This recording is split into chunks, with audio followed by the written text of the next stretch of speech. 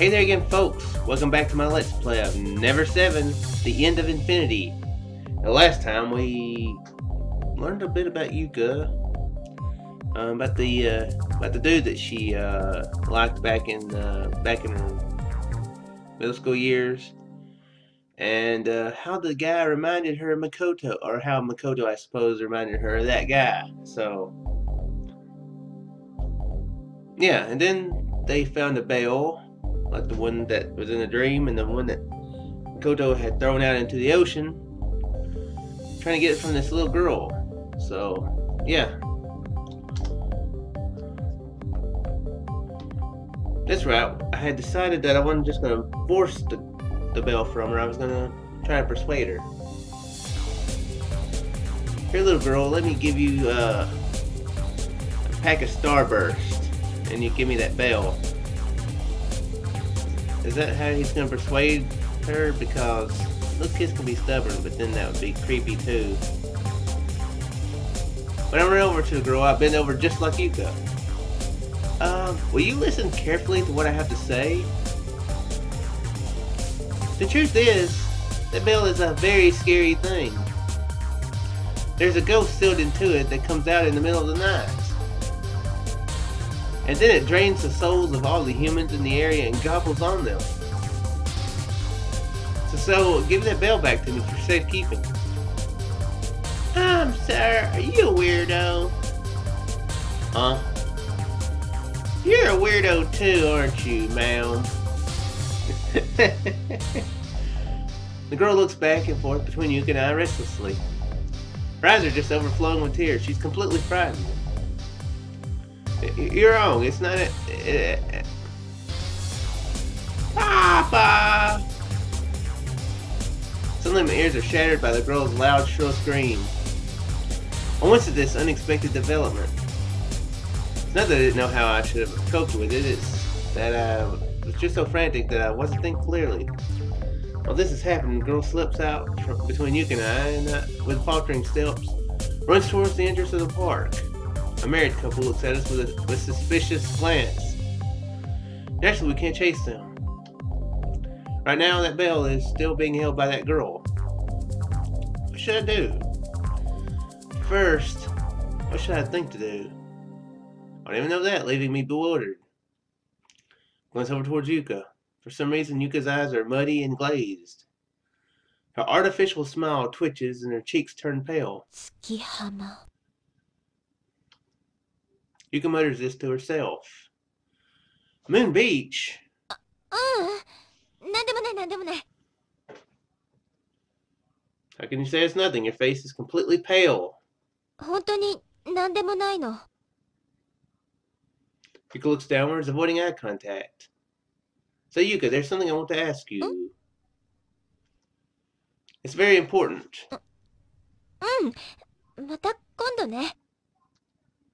Huh?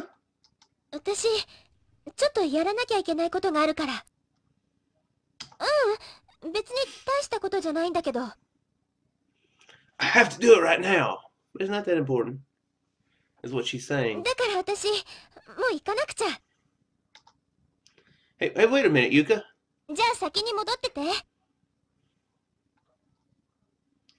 Leaving with those words, Yuka runs away. That was a strange sentence now that I think of it.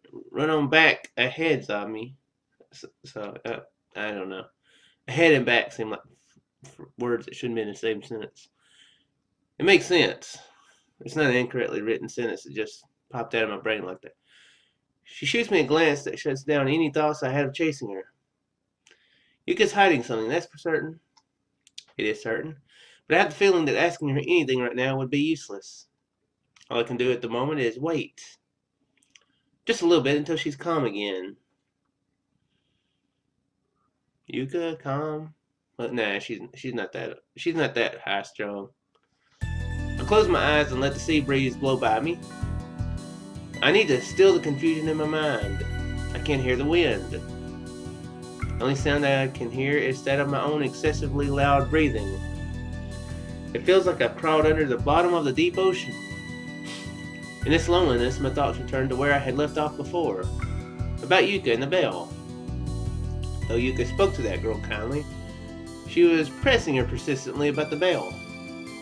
And even earlier than that, Yuka said this when she saw the bell I picked up. In other words, Yuka recognized it. That bell. Why? Why does Yuka know about that bell?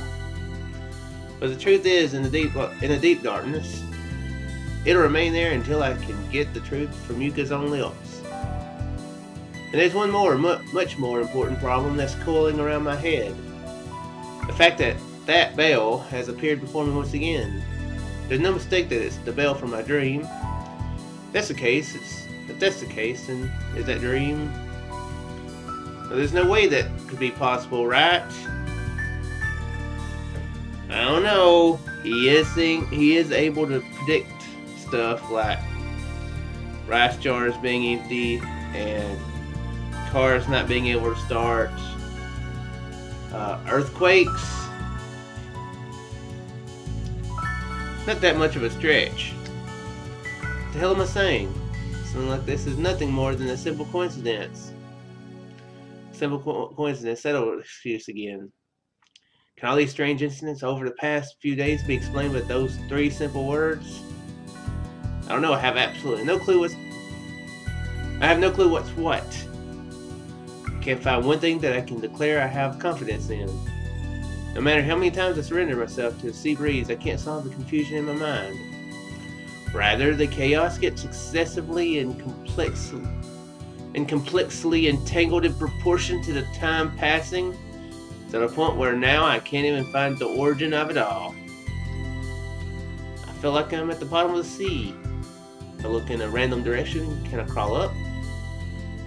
If this is the bottom of the ocean where no light reaches, and even the distinction between heaven and earth doesn't reach here. My head is throbbing with pain and my stomach is turning inside out. And what should I do? Either what's the first thing I should do? All I can do is untie the tangled threads until I can catch hold of that clue. The bell, I have to find that bell. I can worry about Yuka later. Anyway, for now, my first priority is finding the little girl who has the bell. The anxiety that comes from doing nothing is worse than any danger in my face, as they say. With my mind made up, I calmly opened my eyes. This was the first place I could think of, the Sukiya Hotel. Judging from her appearance, that girl is definitely a tourist on a family vacation. If that's the case, then they must be staying at this hotel. I approached the hotel's automatic doors. Before I can reach them, they suddenly open up, and the one who comes outside is that girl. Wow, that's easy. Man, get this guy some detective shoes here.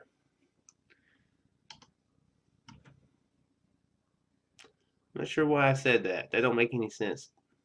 I mean, obviously detectives wear shoes, but they're not detective shoes, I don't think. A magnifying glass is kind of outdated, though. Yeah, okay, get him a magnifying glass. About that bell. Yeah, this isn't going to frighten her. This guy possibly, well, from her point of view, it'll seem like he followed her, even though he just guessed at where she was. And followed her. Yeah. Okay, so that's creepy.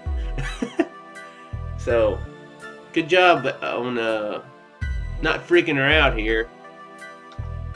Oh, you're that. Listen, I want that bell back no matter what. And I will punch you in the face. That's hard. I gave it away. She gave it away. What? Gave it away. Gave it away to who? Oh, did Yuka? Oh. Maybe Yuka beat him to it. While he was all transfixed on the thinking part. Hey, look! Isn't it cute? I completely can't remember the voices that I'm doing here, so this girl is gonna sound like a little girl and possibly an old lady at different points. The girl ignores my question and slowly pulls something out of her pocket. Yeah, Yuka traded with her. On top of her small palm is a keychain that I recognize. Attached to the keychain is the Fat Cat mascot character. It's Yuka's. There's no doubt about it, this is the keychain Yuka said she bought from the souvenir shop. We traded them! You traded with Yuka? Yuka? Is Yuka the name of this cat? That's not it. Did the girl who was with me at Viewpoint Park give this to you? Yeah, that's right. That lady traded it with me. I knew it. I see, thanks for telling me. I pat the girl on the head and start running. However... Oh, that's right. I suddenly realized something. I turn around and tell her this. It seems that cat's name is Nineneko Pion.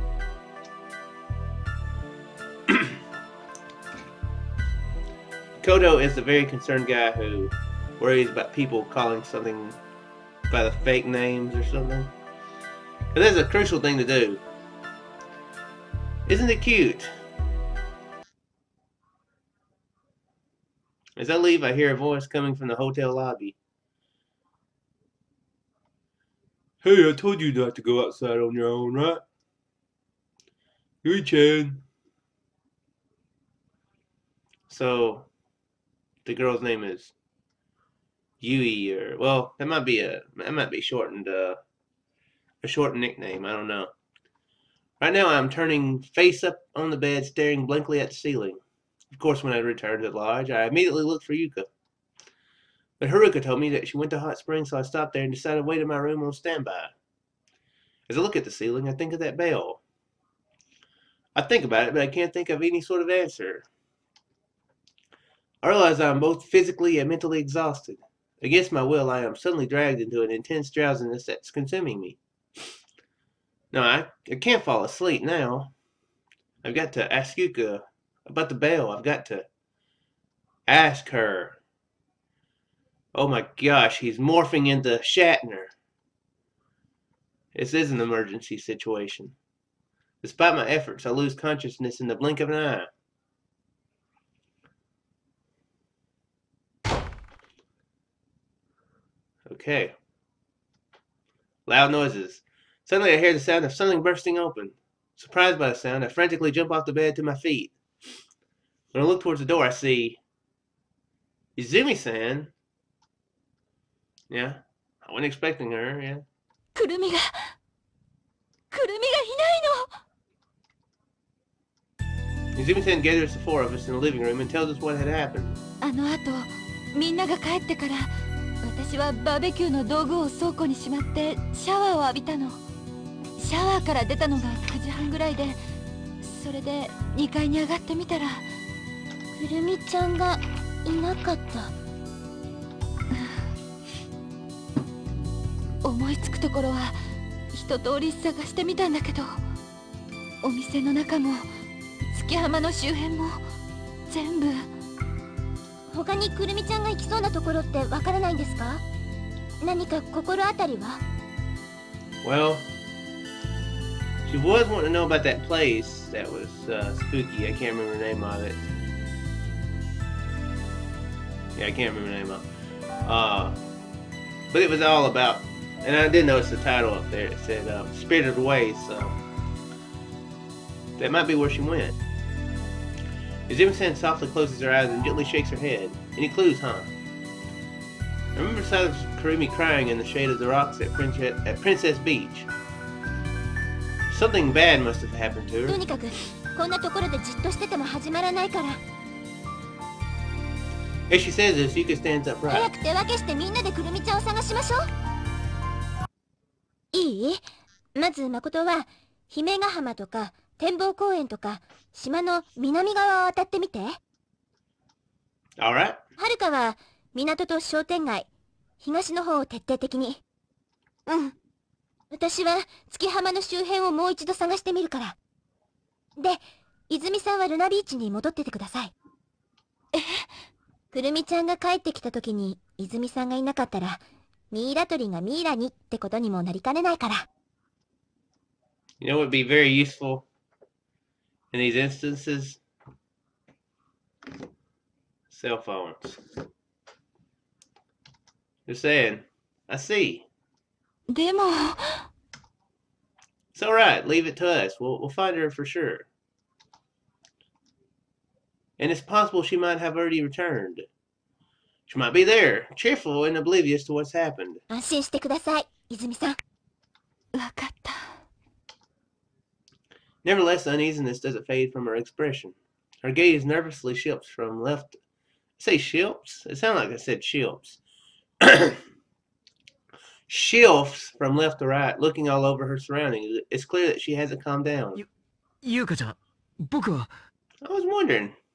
Yeah, just stay here. You're not 温 even 泉、テニスコート、それから墓地ね。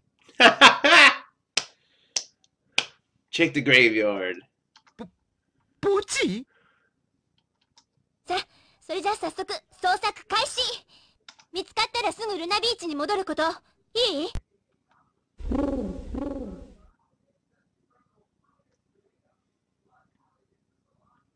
You guys hear a bird? I thought I heard a bird. Yuka, Haruka, and Izumi-san split up at the T-junction at the foot of the hill. In the corner of my mind, thoughts of Yuka and the bell still lurk. But now isn't the time to be worrying about that, something like that. I think Kurumi comes first. I stand in the center of the Princess Beach and call Kurumi's name. Hey, Kurumi! I shout out towards the darkness. However, I get no response. Only the sound of the waves breaking up on the shore breaks up the silence. When I suddenly look down, I see the scattered remains of the barbecue. It looks so lonely that it's hard to believe that we were making a huge ruckus here just hours ago. Kurumi. I let out a sigh. I lightly kick away the fragments of charcoal lying at my feet and leave Princess Beach. Just where is Kurumi? I look left and right as I run down the shoreline. The row of cherry blossom trees shrouded in the darkness. I bet they'd look a lot better if it were daytime. The cherry blossom petals, illuminated by the moonlight, appear vaguely white as they float in the darkness. Kurumi! I shout as I walk through the row of trees. There's no signs that anyone's here either. The jet black sea blurs the moonlight shining in on it. Lighthouse's light makes a dull metallic sound as it spins around. In the end, I couldn't find Kurumi. Can't talk tonight. Good. I casually lean on my elbows against the fence and look to the north from the south. At the end of the north, at the edge of the north, I can see Moon Beach. There's a small light lit in Luna Beach's open terrace. Now that I think about it, I've seen this lighthouse from Moon Beach before. I'm sure it was 2 nights ago. That time Izumi-san told us that if 2 people confessed under this lighthouse, their love would bear fruit. Then she told us the story about the shrine afterwards. The shrine! That's right, she could be at the shrine. 2 nights ago, Kurumi invited everyone to go on a mystery tour. Even though Izumi-san then got angry, Kurumi still had a kind of unsatisfied expression on her face. That was very, very obvious. I immediately start running towards the Shikinomori Shrine. I totally lied earlier. I remember that lie. I remember the name of that totally. Totally did not forget the name of that place. I leave the row of trees and exit out onto the paved road. To my surprise, I see Yuka right there. Yuka, how's it going? Did you find her? ダメ。スキヤホテルの人にも聞いてみたんだけど、そんな子は見かけてないって。I see, got it. Gotta pick up my pace. ちょっとどこ行くのよ、誠。I hear Yuka's voice from behind. I have a hunch as to where she is. I turn my head and shout this while running. 心当たりって、だからどこなのよ。Here. With my fingertip, I pointed out to Yuka, who followed me the whole way. ここって、まさか、あの神社？ Right, it's the Shikinomori Shrine Izumi-san told us about. こんなところにくるみちゃんが？ Yeah, probably. I say this and place my foot on the staircase's first step. But then, 待って、行 Yuka jerks my arm back. かないで。 Huh? お願いだから行かないで。 Yuka, could it be you're worried about the rumors Isumi-san told us about? 違うの。そういうんじゃなくて、 Then why? 嫌な予感がするのよ。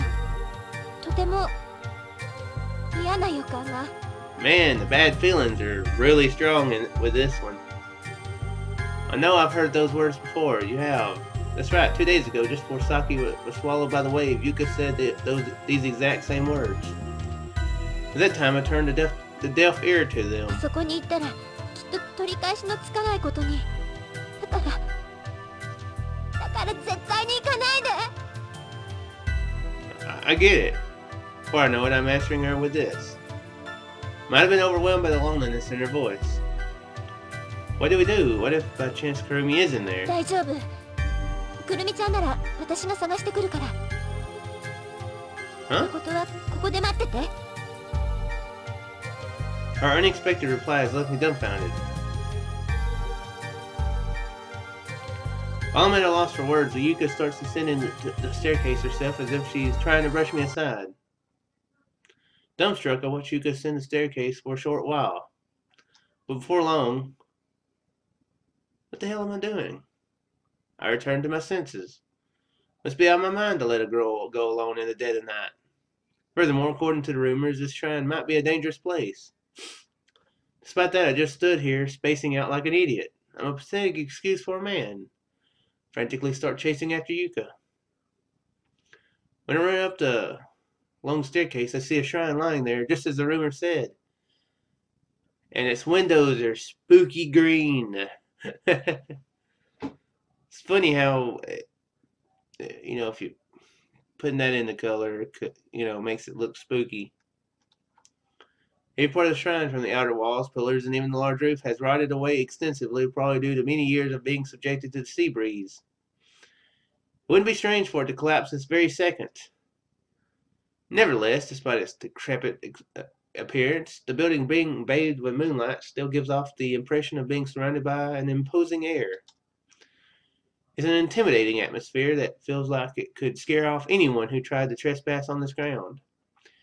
Yuka is standing firmly still in front of the shrine. Yuka! When I call out to her, Yuka quickly turns around. I rush over to her. なんであんなに来ちゃダメって言ったのに。 I don't answer. Unable to bear the look in her eyes, I instead focus on the shrine. For some reason, the door has been completely left open. Despite the fact the door is open, Yuka rigidly stands still. Well, it don't seem like they decided to come back, so I mean, why not leave the door open? She's probably gotten cold feet and is hesitant to go inside. Kurumi! I try shouting, but there's no response. I hear the lonely hooting of an owl. I finally resolve myself and step inside. I quietly sneak a single step inside and firmly stare in the darkness. Yuka follows, trying to hide behind my back. In the next instant... くるみちゃん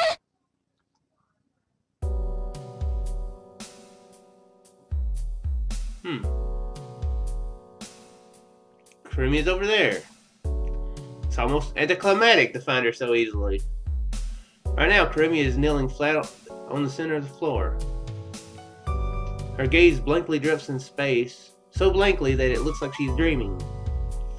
Yuka runs to Kurumi's side and uneasily checks how she's doing. I sign relief. Anyway, what's most important is that she's alright. Since I'm relieved for the time being, I decided to take the time to survey my surroundings. It's an almost perfectly square room. The walls and the ceiling are plastered with red varnish, which has almost completely weathered and peeled off. A small staircase leads to a floor slightly higher than the one I'm standing on, and on top of it is an altar modeled after a small Shinto shrine. It's so incredibly deteriorated that it feels like just one small light tap is all that's needed to send this whole place collapsing. Then I like how he's just standing there, taking in the sights and not saying, "Everybody, let's just get out, now. Grab Kurumi and run." probably due to the many years of enduring the ocean breeze. Well, grab Kurumi and saddle, or not saddle, but tiptoe out. Yeah, tiptoe. That's the word.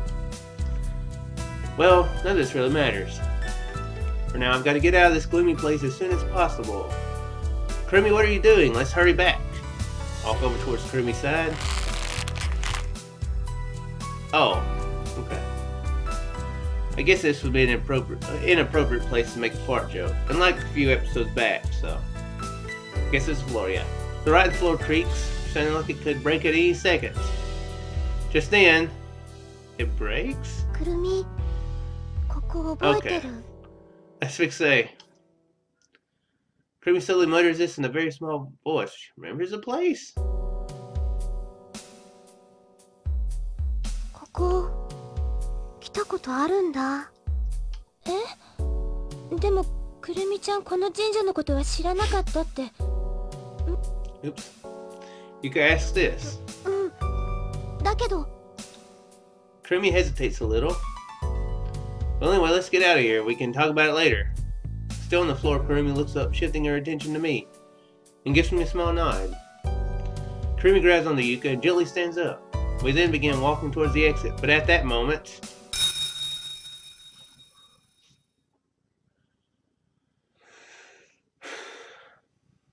the sound of a bell. Quite the reoccurring sound now, it seems. I heard it from behind me. I walked towards the direction that the ring came from, as if it's drawing me in. When I turn my head, I see Yuka is right behind me, following me. Kurumi is leaning on the exit, standing stock still. Excuse me. And again, I hear the sound of a bell again. The moonlight shines in from the exit, illuminating the object, but it's not the bell. It's a different bell, hanging from the eaves of the building, modeled after a small Shinto shrine. It's a copy of the kind of bell with a rope attached to it that is rung at times of worship. It's a little larger than the bell in my dream. Why did the bell ring? I tried gently holding my hands out to the bell. I realize there's a faint wind blowing from somewhere. Is there a draft? I try looking around and investigating my surroundings. There's nothing particularly strange that I see. I look at the bell one more time. When I look closely, I notice a tattered piece of Japanese paper attached to its back. It's a talisman. There's something written on it in old-fashioned cursive script. The spring rain at the end of the cape, together with the echoing bell, will free from time.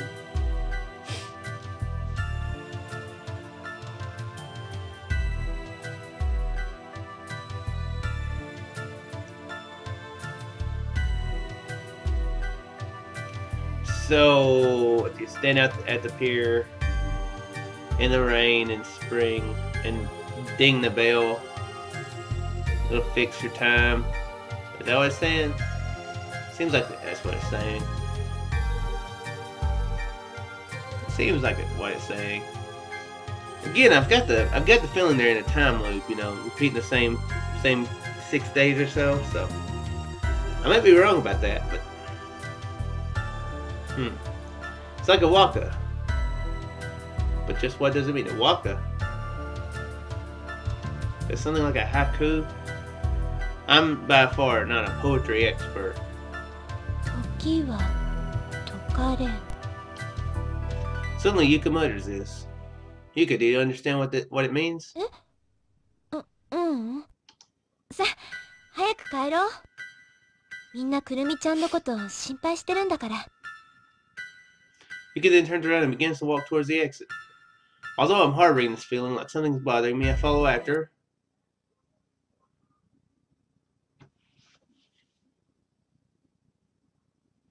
I won't lie, I was expecting something a little bit more dramatic than the bell dinging. I'm just saying I was expecting something a little bit more dramatic.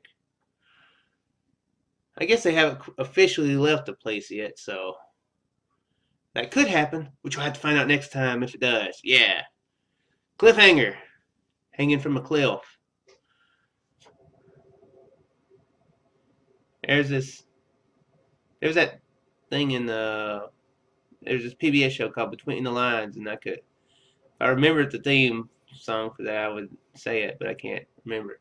But anyway, uh, the stuff that pops to my mind. I do hope you folks enjoyed this. Let me know something. If this video looks better or worse.